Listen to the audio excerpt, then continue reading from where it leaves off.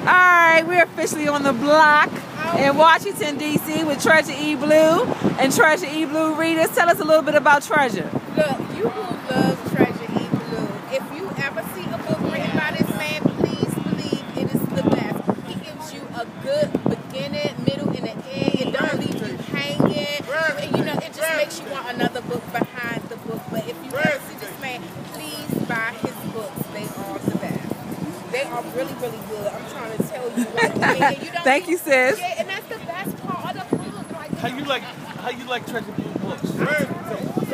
Oh, I just love books. I can't put them down. I sit up all night. I keep trying to turn the pages. They are absolutely wonderful. And when I'm done, I can't seem to leave my bookmark in just a little bit better, a little longer, because it makes me reflect back on the pages. Love it. They are Let them wonderful. know